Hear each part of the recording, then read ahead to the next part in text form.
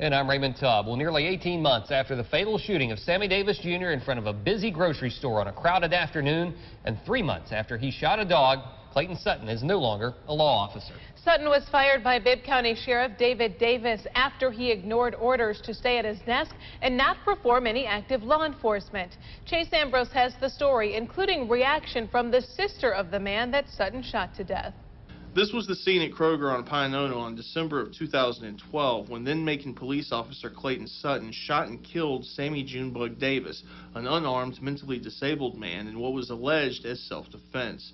Sutton was cleared of any wrongdoing in that shooting, but the handling of the case divided the community, with many calling for Sutton's termination. That cry erupted again in March of this year when, on his lunch break from desk duty, Sutton was involved in another incident where he fired on 2 fleeing suspects, hitting a dog in the process. As the GBI continues to investigate, Sutton was ordered by Sheriff Davis to only participate in training and administrative duties, no active law enforcement.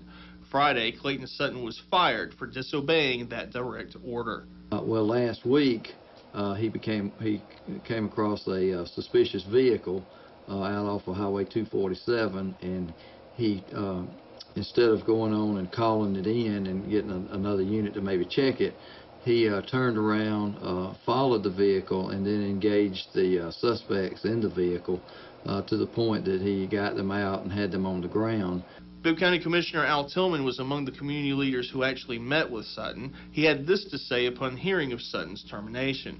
I mean, it's just unfortunate that he has caused a lot of headache in our community, and I think today what the sheriff has done is alleviated a problem that some feel that probably should have happened more than a year or so ago.